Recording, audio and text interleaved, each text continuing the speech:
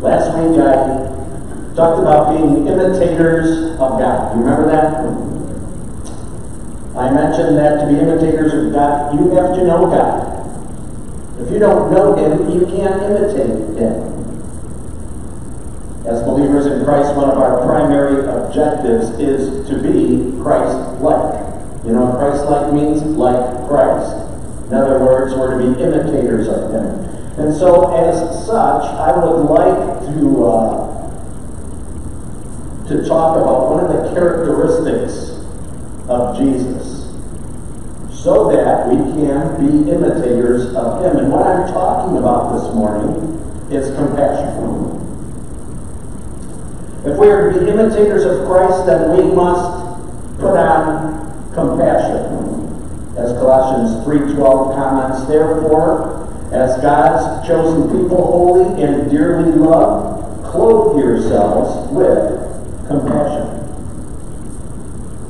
Now we're going to spend some time looking at examples in Scripture of how Jesus exercised compassion. But just so that we're on the same page as far as our understanding of compassion is concerned, there are 4 characteristics of compassion.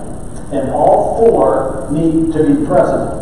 The first is compassion arises out of a need. It doesn't happen in a vacuum. There has to be a need. Something ignites it. Someone or something starts it. Secondly, the need must be recognized. Again, compassion doesn't exist in the void. It has to be seen. It has to be heard. That need needs to be recognized. So there's a need, and that need must be recognized. Thirdly, once it is recognized, it has to touch us in some kind of fashion. In other words, it has to move our hearts. So there's a need, we see this need, and we kind of feel this need. Oh my goodness. Touches us in our heart. And then the 4th step of compassion is it must take action. It can't just stop there and say, oh, I feel for this situation. It takes action. In the simplest terms, compassion is taking action upon a need that has touched our hearts. Want me to say that again? Compassion is an action upon a need that has touched our hearts. If you take away any one of these 4 aspects, you do not have compassion. When Jesus ministered on earth, there were needs all around Him. And Jesus had this sympathetic concern for the suffering of those around Him. And in addition, not only did He have this sympathetic concern, He had the desire to come to the aid of those individuals. So with this understanding in mind, I want us to look at some of the examples of how Jesus exhibited compassion so that as His followers we can imitate that. Sound like a good idea? All right. Let's look at the first example. It comes from Matthew chapter 9, verses 35 through 38. We read, Jesus went through all the towns and villages, teaching in their synagogues, preaching the good news of the kingdom, and healing every disease and sickness. When He saw the crowds, He had compassion on them, because they were harassed and helpless, like sheep without a shepherd. Then He said to His disciples, the harvest is plentiful, but the workers are few. Ask the Lord of the harvest, therefore, to send out workers into His harvest field. So Jesus begins His public ministry. It was not uncommon for Him to draw large crowds. They came to hear Him teach because He taught as one with authority, not like the teachers of the law. They came to be healed from their sicknesses and from their diseases. Now, I suppose that you could say teaching and preaching and healing can all be expressions of compassion, but this passage gives another reason why compassion welled up in Jesus' heart. Compassion arose because Jesus noticed that the people were harassed and hopeless. I would like to think that we all have some kind of an understanding of what harassed and helpless means in the day in which we live. Harassed has to do with being persistently troubled with petty annoyances, like political commercials on television. Helpless means unable to manage or function without help. Matthew points out how Jesus used descriptions of helpless and harassed to identify the condition of the individuals that came to him. They were like sheep without a shepherd. Now, you know, I did not grow up on a farm. I did not grow up in a rural area. I have no idea how sheep are raised growing up in Chicago. But I realize that if you didn't grow up on a farm, you may not know that sheep will wander without a shepherd, if they're not curtailed in some kind of manner. Therefore, when we raise sheep today on a farm, they're fenced in. They're protected so that they don't wander away. But in Jesus' day, that is not how sheep were taken care of. They often grazed in open fields under the watchful eye of a shepherd. Without shepherds, sheep wander. And then they subject themselves to numerous dangers that are in the desolate, inhospitable wilderness of the Middle East. That falls under the category harassed. Helpless describes this state, which is the end result of their wandering. They give up. They lie down in exhaustion. And Jesus looks at the crowd and he sees this need. And it touches his heart. And he takes action. He himself becomes the great shepherd. And he also encourages his disciples to also notice the same need so that they too will also have compassion. And then notice how Jesus' perspective changes from livestock to agriculture, from sheep to a field ready to be harvested. And he tells them to pray to the Lord of the harvest to send workers into the field. Overall, Jesus is referring to the kingdom of God, isn't he? And those that are ready to enter it, whether they are harvested in the field or whether they're brought in within the sheepfold by a shepherd. The second illustration comes from Matthew chapter 15, verses 29 through 38. It's a passage that you're familiar with. Jesus feeds miraculously 4,000 people who had come to hear him teach and to be healed. And so for 3 solid days, great crowds come to him, and they bring him the lame, they bring him the blind, they bring him the crippled, they bring him mute individuals as well as others. And so for 3 days, Jesus heals them. I mean, it's amazing. The mute speak. The crippled are made well. The lame get up and walk, and the blind are able to see. That doesn't get you pumped up, I don't know what will. And Jesus called his disciples to him and said, I have compassion for these people. They've already been with me 3 days and have nothing to eat. I do not want to send them away hungry, where they may collapse on the way. And so Jesus feeds thousands that had gathered by multiplying 7 loaves of bread and a few small fish. And everyone eats and eats and eats until they are well satisfied. There's a need.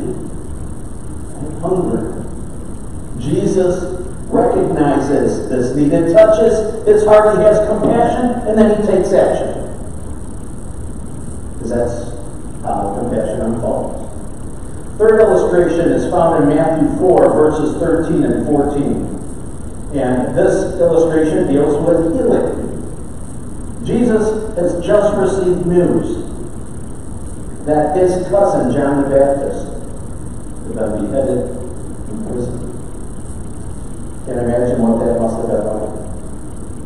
John's disciples came and they buried his body before they went and told Jesus the news. And when Jesus heard what had happened, he withdrew by boat privately to a solitary place. Hearing of this, the crowds followed him on foot from the town.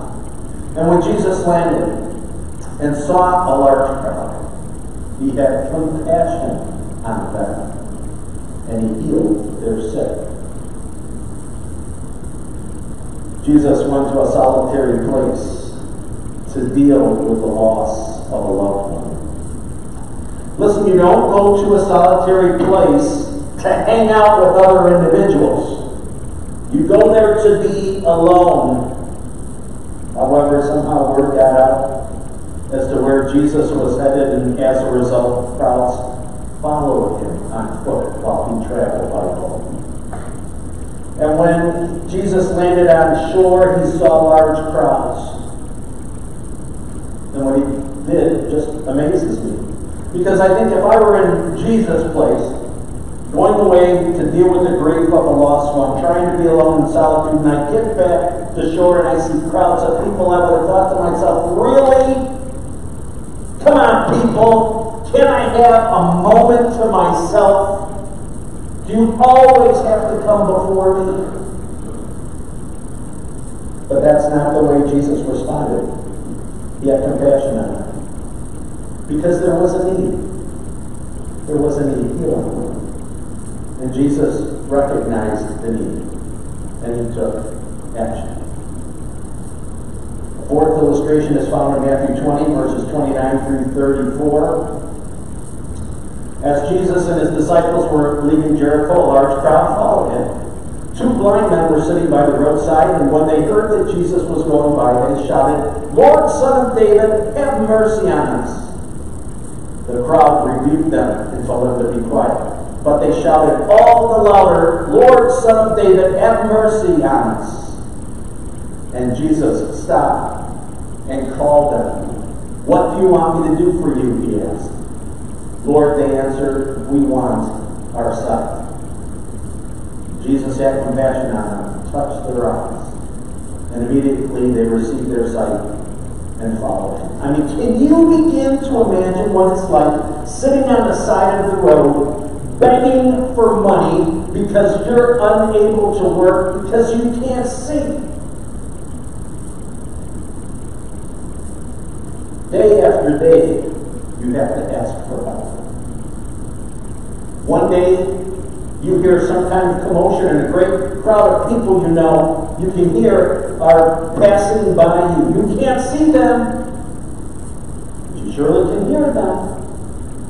And you also hear that within that crowd, there's this guy named Jesus. He's traveling with them. You heard about him before. Everybody's heard about him. He cleanses lepers. He makes the lame to walk. He makes the deaf to hear. Surely he can give you sight, even though you have blind eyes. And so you decide to call out to Jesus, hoping he had not already passed by you and was beyond being able to hear your call. And you shout, "Son of David, have mercy on us." And he wouldn't hear you. Apparently some of the crowd heard you because they scolded you and they told you to be quiet. But you can't be quiet, can you? I mean, if you stay quiet, how will you ever know if Jesus is there and if he's willing to heal you? So again you shout out, "Lord, Son of David, have mercy on us." And then you hear a voice. It has to be Jesus. And he asks you what you want him to do for you. And you tell him that you would like to be able to see. For those of us who can see, I don't know if we can really grasp the excitement the intensity, or the overwhelming joy that that man must have experienced as Jesus takes his hand and touches his eyes. And maybe that touch just sent feelings of compassion all throughout that man. There was a need, blindness. Jesus recognized the need. It touched his heart. And he took action. He took action. Let me share another example with you. This one's found in Matthew 1, verses 40 through 41. A man with leprosy came to him and begged him on his knees, "If you are willing, you can make me clean." Filled with compassion, Jesus reached out his hand and touched the man. "I am willing," he said. "Be clean." Now, just so that you have a proper perspective on this encounter, lepers were not allowed to mingle with people who did not have leprosy. I mean, they were required to stay away, stay at a distance. They were practicing distancing. I'm not talking about 6 feet. They had to stay outside the city in their own county among themselves. They were isolated from everyone else. That individual should not have been where Jesus was. No way. Yet he broke protocol. And he crawls on his hands and knees. And he approaches Jesus and he begs Jesus, "Please cleanse me." Jesus knew protocol as well. He knew the leper should not have approached him. And I suppose Jesus would have had every right to get up and back away and say, "Oh, stay away from me, buddy. You don't belong here." I suppose he could have got up and walked away from the leper.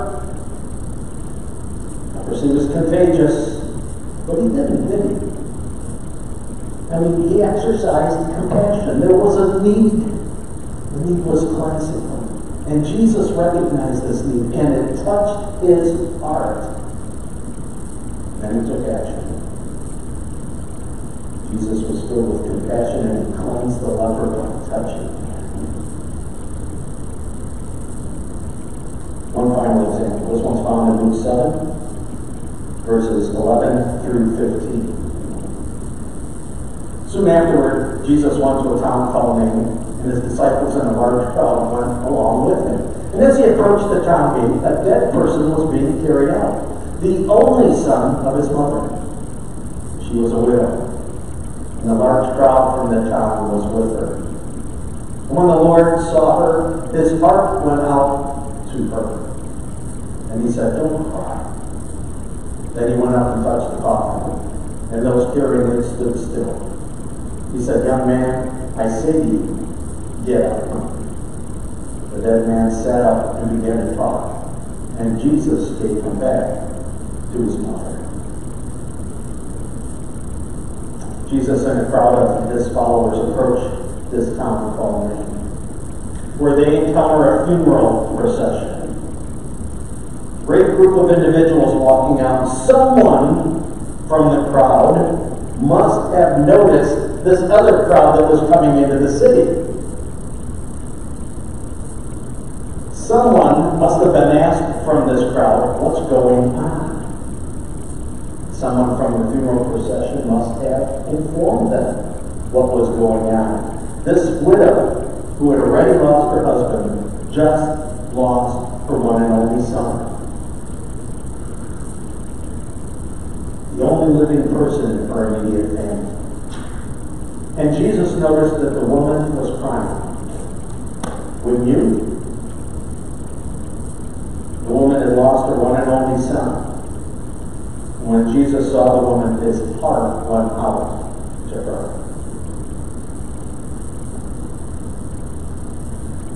I wonder if Jesus was thinking about how God the Father so loved the world that he gave his one and only Son, who would take the sins of the world and carry it all the way to the cross, where he himself would die, so that those sins would be paid in full, saving those who believe in him and the wrath of God.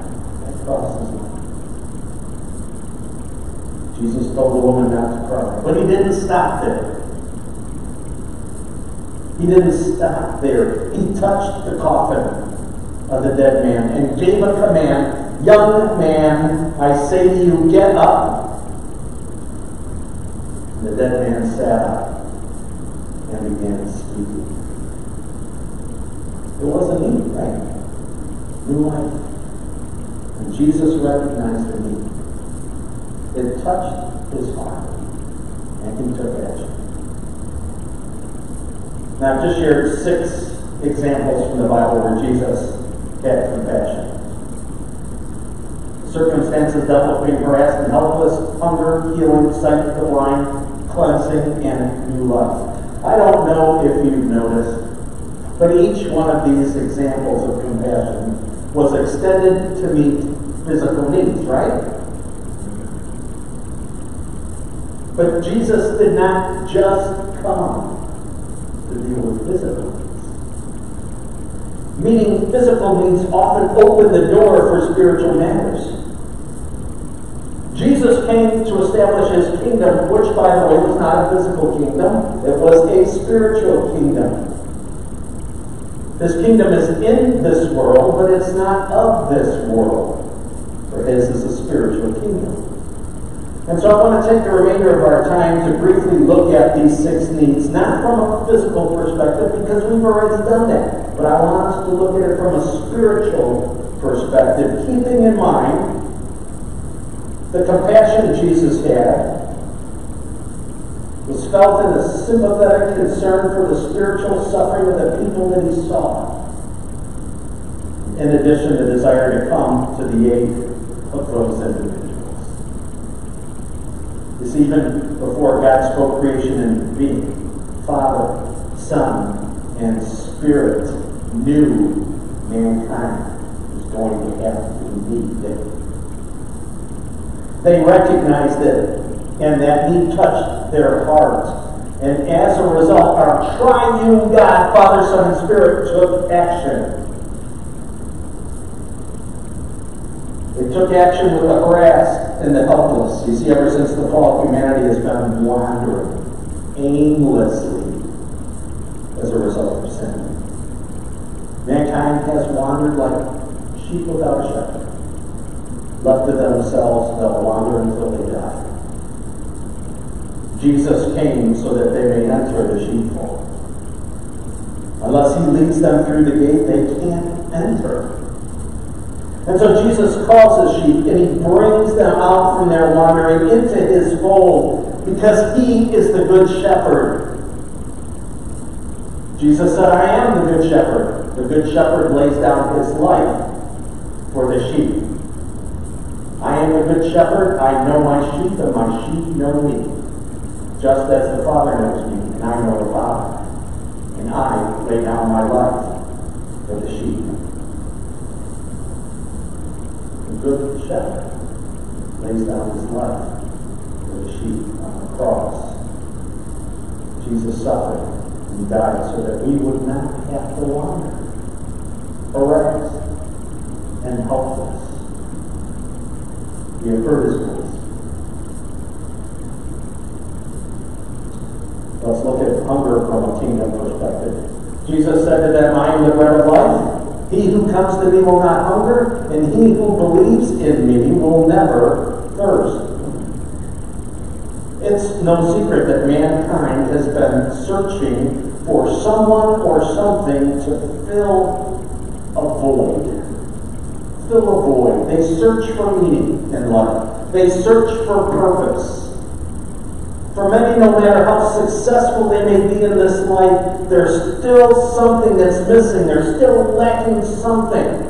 They still hunger. They still have a certain thirst for someone or something to fill that void. And while they might not say, oh, I have a void, it's understandable for me that they do, because God created us to be in relationship with him. And sadly, sin distorted that relationship, leaving behind the void. And so we chase after all kinds of things, looking to fill that void. The only way that relationship can be restored is what? Through Jesus. Because Jesus said, I am the way and the truth and the life. No one comes to the Father except through me. So those who come to Christ will hunger no more.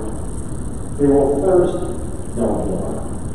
They will not have to look for someone or something to fill that void. As far as healing goes, our greatest need, but it's not physical healing. Man's greatest need is spiritual healing. Those who are not in Christ have a terminal sin disease. They can't stop it. They cannot heal it. For the wages of sin is death. Physical as well as spiritual. One death is temporary.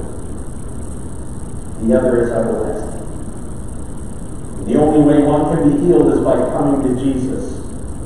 For he himself bore our sins in his body on the tree, so that we might die to sin and live for righteousness. By his wounds you were healed. For you were like sheep going astray. But now you have returned to the shepherd and overseer of your soul. There's that shepherd imagery again. Jesus brings spiritual healing, doesn't he?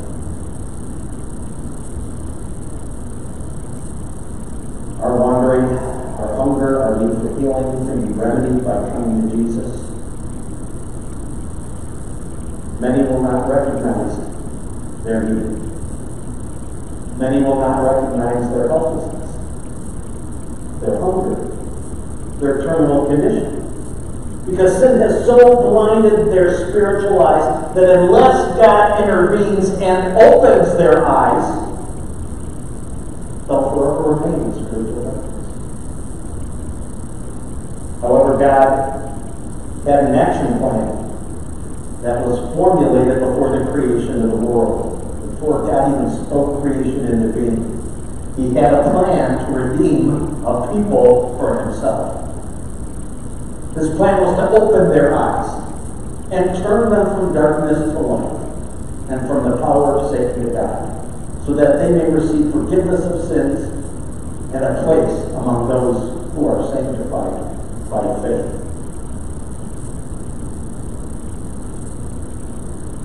Spiritual blindness is far worse than physical blindness. One is temporary at best. The other has everlasting consequences. As far as cleansing is concerned, spiritual cleansing is far more important than the need for physical cleansing.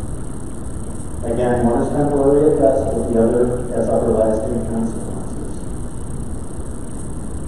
Scripture tells us, how much more then will the blood of Jesus Christ, who through the eternal Spirit offered himself unblemished to God, cleanse our consciences from the acts that lead to death, so that we may serve the living God.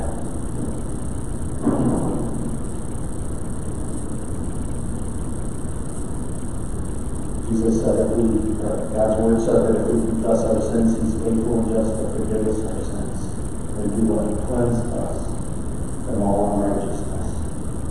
Cleansing comes through the shed blood of Jesus. Without the shedding of blood, there is no cleansing, no forgiveness of sin. And then finally, there's a need for new life, to be brought back from the dead. New life can only come through Jesus Christ, who said, I tell you the truth, whoever hears my word and believes him who sent me has eternal life, and will not be condemned. He has crossed over from death to life. Jesus died so that we may live. Through him, we died to sin. Through his resurrection, we were raised to a new life, as Romans 6:4 points out. We were therefore buried with him through baptism into death, in order that just as Christ was raised from the dead through the glory of the Father, we too may live a new life. Jesus had compassion on people. We've clearly seen that. His compassion was expressed in the physical realm, and it was expressed in the spiritual realm. And as holy and dearly loved children of God, we must clothe ourselves with compassion. As imitators of Christ, we too must express compassion, physically as well as spiritually. The needs are all around us. All around us. Jesus often felt a sympathetic concern for the suffering of people that he saw, which included a desire to come to the aid of the individual. And the compassion that Jesus felt must be the same compassion we must feel. If we choose to be imitators of that. So feed the hungry. Clothe the naked. Heal the sick. Open your eyes to the suffering all around you and come to their aid. And don't forget the spiritual needs as well. Point those in need to the Good Shepherd, to the bread of life, to the one who can heal our soul, to the one who opens up spiritually blind eyes, to the one who cleanses us from all unrighteousness, to the one who raises us from spiritual death to new life. Be imitators of Christ. Clothe yourself with compassion. Let's spend some time in prayer, praying that we may